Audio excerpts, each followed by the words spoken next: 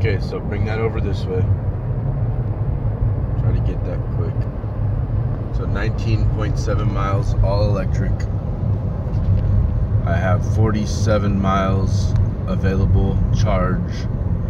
I was able to drive 20 miles, all electric, not a drop of gas. I'm still at 47 miles available, all electric. What I did was I drove in low for my entire drive,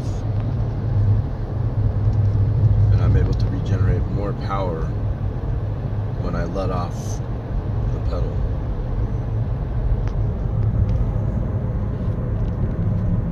I depleted down to 20 miles at one point in time, and then gained back up from 20 miles all the way back up to 47 miles. Actually, it was 48 miles, but I used one of them. But again, 20.8 miles driven, all electric, no gas, and I still have 47 miles to go with my single charge on my 2014 Chevy Volt. And my car's almost 5 years old. It's 2019 now.